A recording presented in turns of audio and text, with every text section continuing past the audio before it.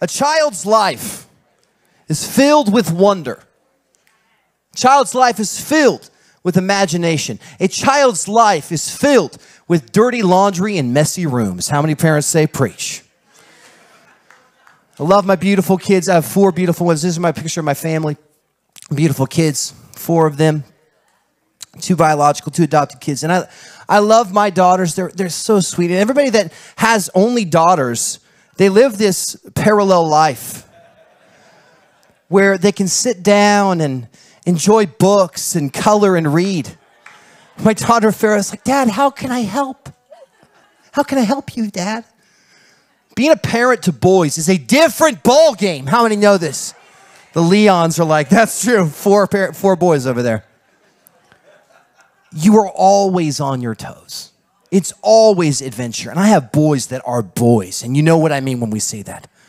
So they are in the mess. And I love my sons. Now, my son Justice, the tall one there, he is now Mr. Cool. He is so cool now. So you meet him today, be like, what's up? And give you a fist bump, right? But when he was young, he was into everything. I mean, we were the household that not only had like those little plastic locks on your cabinets, we had the magnetic locks because homeboy could break into anything. If you had candy in the house, we'd find wrappers hidden under beds and couches. Like, this boy knew how to do it. I mean, we'd walk in and we'd see him climbing up cabinets to grab licorice from old Halloween candy, you name it, he could find it. So we were really grateful to have a backyard that he could play in. And one day, I love to cook. My friend Chip can attest. He's my other fellow chef friend here. But I love to cook. I'm cooking in the kitchen one day, and Justice comes in. It's Dad, Dad. Now, that's Kingston's voice, but we're just going to use Kingston's voice today because it's way better for the story. So, Dad, Dad. I said, what's up, son? He said, there's a worm in the backyard. And I said, of course there's a worm in the backyard. It's a backyard. Go out and play. He said, Dad, big worm. I said, son, just leave the worm alone. Go back outside and play. Cook in the kitchen. He comes back in. He's like, Dad, big worm. I said, I understand. Leave the worm alone. He's like, it's in my tent. And we had one of those pop-up tents, right? You know, those little pop-up tents with like cars on the side. So I said, well, just throw it out of the tent. He's like, I can't, it's too big. I said, okay, well, let's go deal with the worm. You know, so I washed my hands, finish, cooking what I can. Go out there, and I look in his tent, and I'm like, there's no worm. He's like, underneath the tent. I pull over the tent. There's a giant king snake under his tent. I'm like, that's not a worm. He said, worm. I'm like, that's a snake. That's a snake. What do they teach you in preschool? That's a snake. And so I shoved the tent back on it.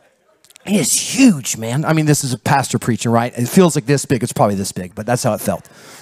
And so I go and I'm like, what do I get? So I get this giant like leaf shovel. And so now Sienna's running out, Kingston's running out, and I'm like, get away. We don't want to go near the snake. So I pull off the tent, and then I get my shovel, and I lift it up, and I can't get this snake on the shovel. And now it's aggressive. It starts biting at my shovel. So I'm like, okay. So I'm like, back away from the snake. He sits there. I go and get another shovel because I'm going to collapse it, bring the trash can over. And so as I pick it up, it strikes at the shovel. And now I get him up. And as I go to put him in the trash can, he leaps towards my kids. And so, you get this instant primal instinct, and you see your faces, the kids' faces go in terror, and everything goes in slow motion, right? And this lands on the ground, and you're like, what do you do? And I go full on John Wick on this snake. And I start hitting this. They're like, Dad, kill the snake, kill the snake. I'm hitting the snake. This is not a PETA safe message. I'm just warning you. And I hit this snake, and I sever its head. I'm like, you ain't going near my kids, right? And there's my kids like, oh, and then they're cheering, like, Dad, you saved us, Dad, you saved us. You know when you feel like a hero in your house? It's the best feeling. And there I'm going to discard the snake. I put it on the shovel, and Justice goes, Dad, can we keep it? I said, no, this is not a pet. No decapitated snake in my house, right? See, snakes are this symbol of fear. There are many situations, many creatures that produce fear in our lives. I mean, spiders, right? Heights, public speaking. But snakes, according to Gallup, is the #1 fear for Americans. 51% say that snakes are the greatest thing that they would fear. Throughout history and culture and literature, snakes have been a symbol of fear. For example, the god Deimos in Greek, the son of Aphrodite, his symbol was the snake. So snake was often associated with fear. You find snakes all throughout movies. We have the famed scene of Indiana Jones. You have Harry Potter, most recently Squid Game. The main villain has a tattoo of a snake on his face. They're often communicated as adversaries or enemies, but the greatest enemy of the snake, this serpent image, is depicted in the Bible. It's the main descriptor that God chooses to describe Satan, the enemy, the deceiver, Revelation 12. And I heard a loud voice saying, now the salvation and the power has come to the kingdom of our God against this serpent, this snake, this adversary. Now here's the key part of this passage. Though this adversary is intimidating, we need not to be afraid because we have overcome by the blood of the Lamb. We have conquered. That's the word Nike, where we get the word Nike. That literally means conquering victory. He's allowed us to take authority over that which is coming to intimidate us, over that which is coming to really break apart our families, break apart the call on our life. Revelation chapter 12 says, behold, church, his wrath is great. See, now he's pivoted. He's been removed from his place of authority through the cross, but he has pivoted. His wrath is great, and it's now targeted against those that hold the testimony of Jesus. How many here hold the testimony of Jesus? And so for us, we feel this war. We are in the fight for our lives. And this fight is not a traditional fight. Any fighters here in the MMA, boxing, karate, you've thought about it in your head. You watch Bruce Lee movies. We have this idea that if you see an adversary, you're going to be able to fight that adversary with fists or knives or weapons. But this fight is not natural. It's spiritual. It is a different style of fight. And you can take that fighter's mentality, but the weapons aren't natural. They're new weapons you have to learn, the place of intercession, prayer, and faith. See, it's in this fight that faithfulness matters. And the Lord is training you to stay faithful in the midst of the fight. Ephesians chapter 6, verse 12 says, for we do not wrestle against flesh and blood, but against rulers, against authorities, against cosmic powers. Over this present darkness, against the spiritual forces of evil in heavenly places. This is the fight we are in, and the enemy is after you. But here's the thing we have to understand. The illusion is that he can conquer you. He can't. He's been defeated. You hold that in you. You have the conquering spirit in you through the blood of Jesus. But what he can do is get you to quit. He can't conquer you, but he can get you to quit. He can get you to give it up, to throw in that towel. And he's after you for that. See, we give way too much credit to the enemy. Here's the deal. We establish omniscience on him. No, only God is omniscient. We establish omnipotence on him. No, only God is all-powerful. He is finite. He is strategically in one place. Satan ain't everywhere. It doesn't work that way. But he sends his minions. He sends those demons after you or agreements your family has made. You ever faced those before?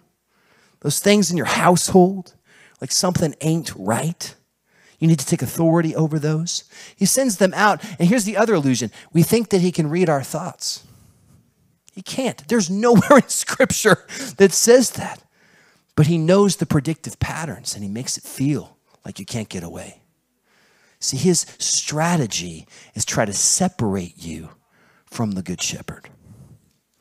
And if he can come in and intimidate you, but here's the beauty, is that God knows that when he's leading us, he's taking us into new ground, new dangerous territory. As we talked about this subject on Tuesday, which altered the message completely, we started to talk about the unprecedented attack we notice in people's lives. And Pastor Travis and Rebecca, amazing part of our team, they worked in Texas. He said, hey, actually, when we were doing construction in Texas, I did the best I could to record this statement. He said, when we were developing land in Texas, the moment you started construction, all the snakes would come out of the ground because you were disturbing the land they lived in. Catch that? When you started construction and you started to build in new ground, The snakes would come out of the ground because you were disturbing the land they lived in. See, the enemy wants you to think because there's snakes on the prowl, you're doing something wrong. When the Lord wants you to know you're actually doing something right. You're taking back land that he has designed us to establish his kingdom in. And this is what Travis said. We were building on land that was now ours, no longer theirs. So when you begin to establish kingdom in your household and the snakes start to come out, it's time for you not to be intimidated. We are not those that shrink back and destroyed, but we take ground and stand authority over that which the Lord has called us to conquer. That's what we're doing. When the Lord's calling us to take back Bonita and take back this city and take back Haiti, guess what? The enemy ain't going down without a fight, but we've already won. That's the beauty of Jesus. And so the illusion is that we have to fight. No, we have to follow the good shepherd that leads us through the wilderness. Romans 8 is good too. Read that on your own. Deuteronomy 8, verse 15. Do not forget, 14, do not forget the Lord your God who brought you out of the land of Egypt, out of the house of slavery. That's a word for you today. He's brought you out of the house of slavery. Do not long to go back to that which captured you, to that which owned you. Who led you through the great and terrifying wilderness with its fiery serpents. See, we're in the war of the wilderness right now. There's always a wilderness before that promised land. I think the illusion right now is that we think if I just get through the wilderness, then I'll make it to the promise. If I just survive the wilderness, I make it through the promise, right? But here's the reality. We're living post-cross. We don't have to wander through the wilderness. We make the wilderness the promised land. Did you find that? I think that went over your head. Sean, you taught me to reverse these things. When we live in the Old Testament mindset, we think, I got to make it through the wilderness to get to the promised land. We now live post-cross. God wants to make the wilderness the promised land, but there's work in that wilderness. Are you hearing me, church?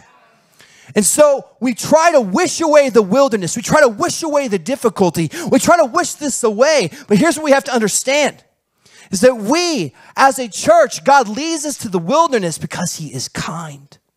And in the wilderness, he puts the wild back in us. A lot of us are way too safe and comfortable right now.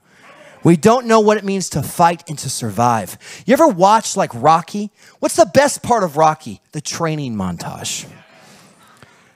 What makes it, if you went from adversity to the fight, no, it's that training montage, blood sport. Every training montage is the best thing in the movie. You're in your training montage. Just pretend like that Rocky theme music's in the background when you're praying. You're there and you're fighting. He's training you. And so what does he do? He trains you, it says in Deuteronomy chapter 8. He says, behold, I led you through the wilderness, the dry and thirsty ground.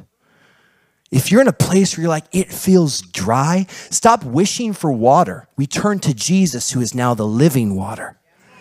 So he says, I provided water from a rock. We now don't have to look for rocks with water in them. We have an eternal well named Jesus. What did he say at the woman at the well? I have water you know not of. And what he's asking you to do is to be that fountain of living water for those that do not know what that water's like. You're an eternal well at your workplace. You're an eternal well at your school. You're an eternal well at your family reunion coming up at Thanksgiving when you don't want to sit with them. You are a well of living water. He then says, behold, I fed them with bread they did not know. Jesus then stands in John 6 and says, I am the bread of life. Blessed are those that hunger and thirst. And you're in the place and he wants you to think about the snakes. He wants you to think about the distractions. The enemy wants to think about all the stuff that's going on. And Jesus says, look at me. Look at me. Eyes on me. Eyes on me. And he led them through the wilderness. See, the most dominant theme throughout all of the Bible about our relationship with God is a sheep and a shepherd. That's it. Now, for some of us, We think sheep are cute. Cute little lambs. Sheep are ugly. Sheep smell. Sheep are lazy. We have these pictures. Sheep are dumb. Stop giving yourself more credit than you deserve. You know you have a face that only the mother could love, right? That's how it goes. Psalm 23, verse 1, the Lord is our shepherd, right? That's it. The Lord is our shepherd. We shall not be in want. Now, we did a series on the shepherd many years ago. Pastor Bob and I got into it. We both went hard in our study. And I was convinced sheep are dumb. Sheep are dumb. He said, sheep are smart. I said, no, they're not smart. So much so that I brought the linchpin argument, which we go back to that picture if we can, Jeff. See this picture of this sheep falling off a cliff? I said, Bob, this is why sheep are dumb. There was a group of shepherds that brought their sheep on a hillside to graze. 70 sheep. One went off. All 70 followed, and they jumped off the cliff. 10 sheep died as the other 60, the 10 broke their fall as they literally had a cushion of wool they landed on. Sheep are not smart. So that was the linchpin argument. But then it got settled. How did it get settled? On the Food Network. One day when watching the Food Network, this sealed the argument. I was watching this special on lamb, Easter time. And this food anthropologist gets on and says, listen, a lot of people think that sheep are dumb. Many are. But there's a difference between sheep of the East and sheep of the West. That's what she said. There's a difference between Western sheep and Eastern sheep. Sheep of the East are wild and free range. Sheep of the West are fat, overfed, and domesticated. It's like, that's the church. He uses the wilderness to get the wild back in us. And when he leads the shepherd, this is what was so unique as we studied the shepherd, is the shepherd creates their own language with their sheep. And why do they do this? So that the other sheep don't listen to other shepherds. What does Jesus say? My sheep know my voice. And he speaks to you in the way you can only understand. So that you know the voice of the true shepherd, the good shepherd, the real shepherd. Psalm 23 was the first passage of scripture I ever memorized. And every day, I'll promise you this, I fear for the person that reads my prayer journal one day. They're going to think I'm highly neurotic. Every day, I've written Psalm 23:1 down in my journal for the last 5 years. Every day. Why? Not because I'm super spiritual, because I need it. The Lord is my shepherd. I will not be in want. I will not be in want. I will not be in worry. I will not be in a spirit of fear. I write that for me. We need to know. It needs to be in your spirit. What did David say? I wrote these on my heart. I meditate day and night. What's the word the Lord has for you to meditate on day and night? He's a good shepherd. As I memorized this and read through it, the one passage I never understood was Psalm 23:5. It's a beautiful passage. I understand it in the context of David's life, but it never really was congruent with the other passages of the shepherd. It's this, and you prepare a table before me in the presence of my enemies. You anoint my head with oil, and my cup overflows. Beautiful passage, and I would always think of David sitting with King Saul, sitting at the king's table when he wanted to kill him. That was the picture, and there's probably a lot of allusion there that David's writing about. But the portion, you anoint my head with oil, is a shepherding language. And so what a shepherd would do is he would take oil and rub it on the eyes of the sheep and on the snout of the sheep so that the flies and bugs would not get in and burrow and get them infected. So it's a beautiful thing. But this week when I was studying, and I kept on studying about snakes in the Bible, this passage kept coming up. I said, what does this have to do with snakes? And I came across several articles, and I felt one captured it so clearly about what this means in regards to a sheep and the shepherd preparing a table before the presence of your enemies. Now, this is long. I'm going to warn you, but just capture this. Before shepherds would allow the sheep to enter a pasture to graze, they would walk every square foot of the pasture looking for holes in the ground. 1.5 to 2 inches in diameter. These holes in the ground of the pasture are known to be home to poisonous snakes that lie in wait for a sheep or other animal to start grazing in the pasture. These snakes would come out of the hole, nip the animals on the nose, cause swelling, difficulty breathing, eventually would result in closing the airways completely, as well as an increased heart rate. The combination of these two things would usually kill the animal in a short time. To prevent this, from the snake bites from happening in the first place, the shepherd, catch this, would take his staff or rod and put it in the hole of the snake's home and then pour oil into that hole in a groove towards the bottom of the staff, allowing the oil to run into the snake's hole. This would lubricate the hole, which would prevent the snake from making it up the hole to harm the sheep. They would just keep slipping back down into the hole when they tried to slither out to harm the sheep.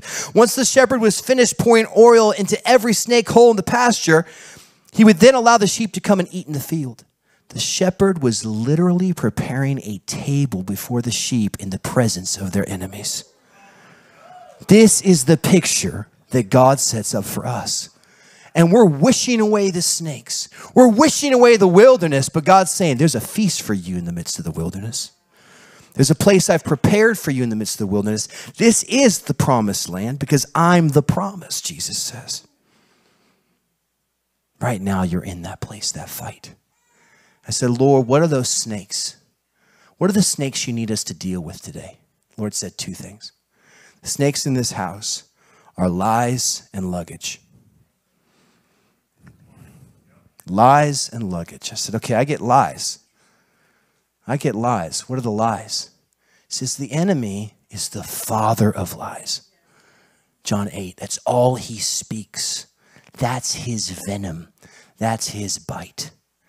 2 Corinthians 10 says we need to take authority over every vain imagination, every philosophy of the world, and submit it and surrender it to the obedience of Christ. Today's the day when you need to take those lies captive.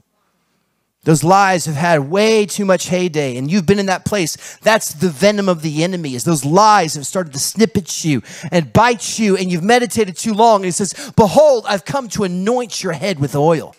I've come to renew your mind with Jesus. He must renew those thoughts. He must remove the venom. You need to take authority over those things. I said, Lord, what's the luggage? What's the luggage? I was talking to Travis. Travis says, the luggage are the lies, and the baggage the lies leave behind. I was like, oh.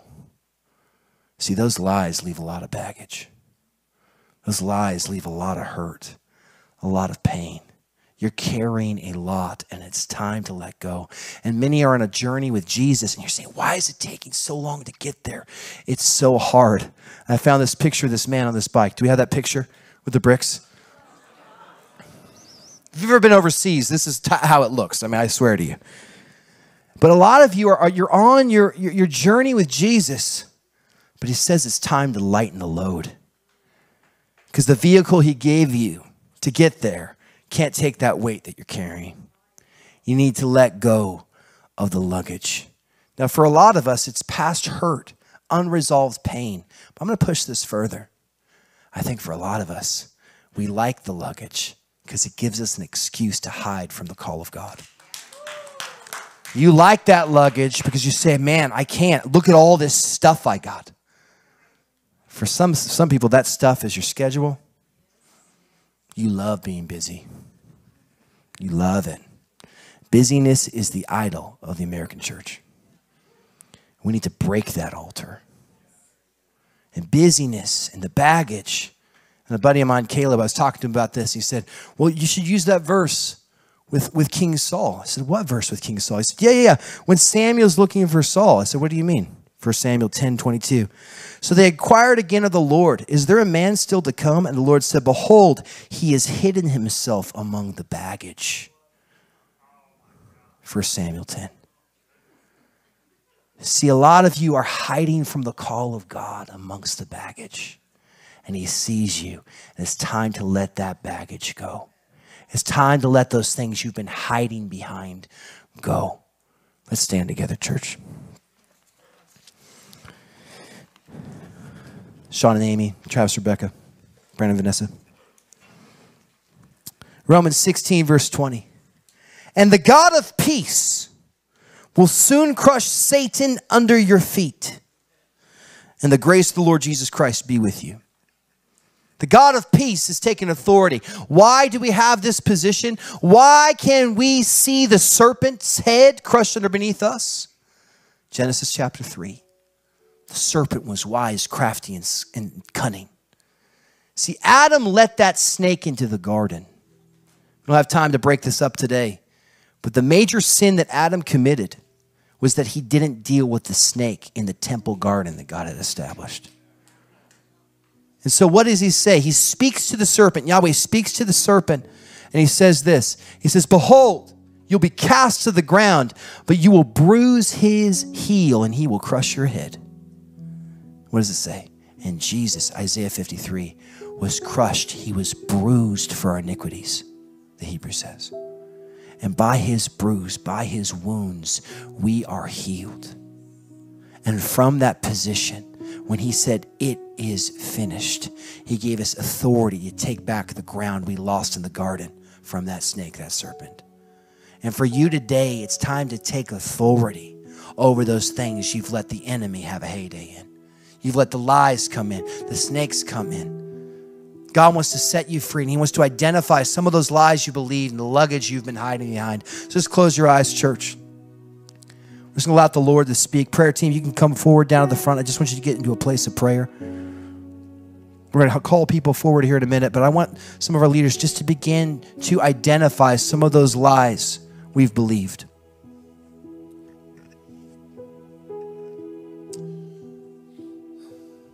How many of you know that if your Christianity doesn't work at home, it doesn't work? Amen. And I learned a long time ago that if we're gonna stick on my theme of marriage, I brought up today, that marriage has the power to set the course of your life as a whole. And so if your marriage is strong, doesn't matter what happens outside of your home, you walk about, you move about in strength. If your marriage is weak, no matter how amazing life is outside of your home, you move about in weakness. And so I just sense that there is someone here, and in your marriage, in your home, you look around and the enemy would say to you, man, things are never going to change. And the way I always like to explain this is that he wants to have you take a picture, and he wants to give you photographic thinking. He wants you to take a snapshot of what life is like right now. And he wants you to think that things are never going to change, that your spouse is always going to be this way, that things are always going to be hard, it's always going to be difficult, you're always going to fight, you're always going to bicker. But God would say to you, no, I want you to have prophetic thinking. I want you to see those things that are not as though they are. Yeah, things are hard right now, but I've given you my spirit. Amen. And so when you think about your marriage, when you think about your home, the lies that we believe as far as what we see is not necessarily what God is saying is your destiny. Amen. Yeah. And so, Father, I just thank you for the marriages in this room. I thank you, God, that you have put us together. You said what God has put together, let no man separate. And so I thank you for marriage. This is not our idea. It's not our cultural thing we've put together. Lord, this is you. You established this thing. In the very, very beginning, there was a wedding ceremony. At the very, very end of the Bible, there's a marriage ceremony, and everything else is just in the messy middle. So, Lord, help us to navigate the messy middle, but with the promise, knowing, God, that we have your spirit, Lord, that we can walk through anything as a couple because you are here and you're with us. Amen. I feel Holy Spirit wants me to address passion. I feel like I know that he put passions inside of you even at an early age before you even knew what they were about. And you've been hiding them. You've been suppressing them. You've been refusing to address them and allowing them to rise up because you've been told you can't do it, or you feel unworthy, or you don't have the resources. All those are lies. The Lord is here today to tell you that he would not have put those passions inside you if he didn't plan on carrying them to completion in you.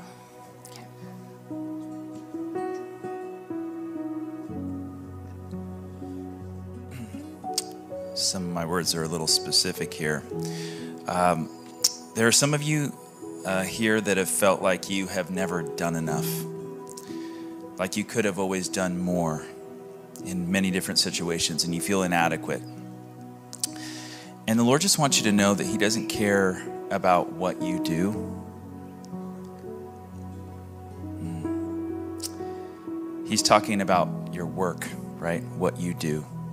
He wants your heart, just like that song said, I have nothing else fit for a king, but I give you my heart. He wants you as a son and a daughter. As a parent, I want to give my kids everything, just like he wants to give you everything. And what's crazy is he showed me a picture of how it's all already stored in a room for you. Like everything you could imagine, everything that you could ever want is already literally prepared in a room for you, and all you have to do is open the door and walk into it. It's literally that simple. It was beautiful, all the things I saw in that room. There are also people that have been having many dreams at night, and you're actually waking up feeling tired and confused. And I saw the Lord showing you exactly what to focus on because he's speaking to you through those dreams. And they're actually leading you to emotional healing, towards letting go of those baggage and those lies. And so when you wake up tomorrow after your dreams, I want you to actually just ask the Lord, Lord, what do you want to say about those dreams? I just want you to spend some time with him, and he's going to bring you revelation because a lot of people are waiting for someone on stage to give you direction. But a lot of how the Lord spoke to me, like I just asked him, and he's going to speak to everyone in different ways, but he does speak through dreams. So ask him. Just a few more quick ones. Just speaking to Amy's word, you see other gifts and you say that you could never do that. So I want you to ask the Lord, what's the lie you're believing that's keeping you from more of him? Lastly, before he was speaking, I believe that there's a link between the baggage, the lies, and limiting beliefs. The limiting beliefs are because you haven't dealt with those emotional things from before, which then leads to baggage, which then leads to, oh wait, there's a lie behind that. And so as we're saying this, guys, everybody just come forward that needs prayer. Like, there's no judgment here. I want you guys to feel welcome. You don't have to wait till the end. Come up, receive prayer. The Lord wants to speak to you. Oh, these are the kind of services that feel heavy, but you should feel excitement, because these are the kinds that you leave changed. So don't let this opportunity pass. This is exciting because this is when you get to rip out those things out of your life that you are constantly asking the Lord, as the word tells us, search my heart, oh God, and know if there's anything inside of me, any anxious way inside of me. Pull it out. So here we go. A lie that you're carrying right now is that you have to carry the weight of your family by yourself. That's the lie. The truth is, the Lord loves them more than you ever could. He created them. He knows their beginning, their current, and their future. He loves them more than you ever could.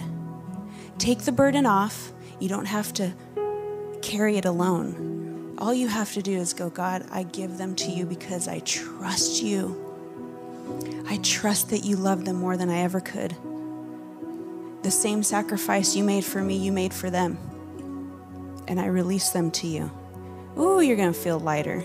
Then you can start praising for the victory over your family rather than, oh, God, please, please, please, please, please, please, please. No. You're praising.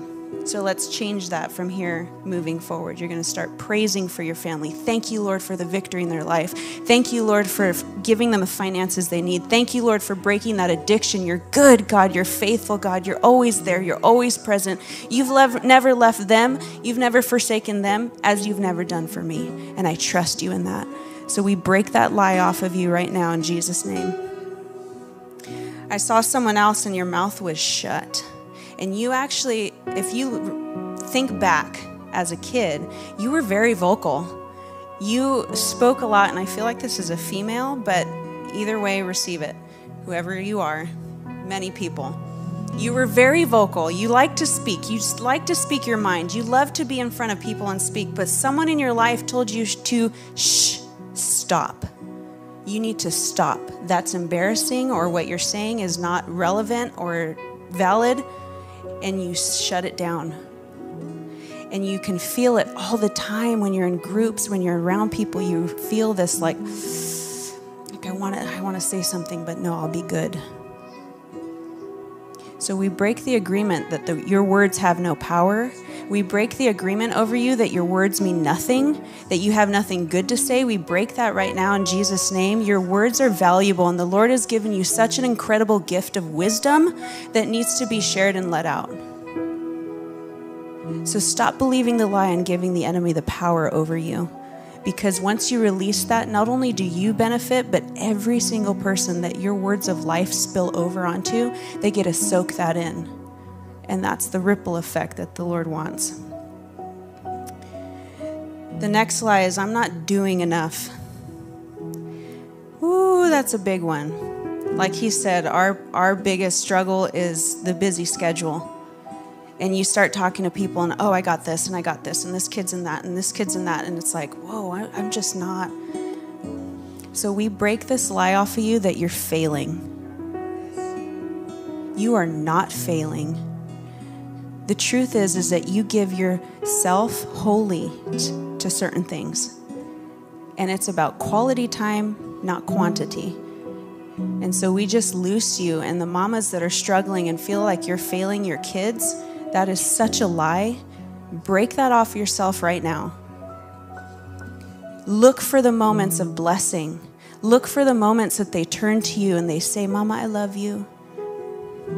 That's the moments that you cling to, not when they're throwing a tantrum in the supermarket, like in the store.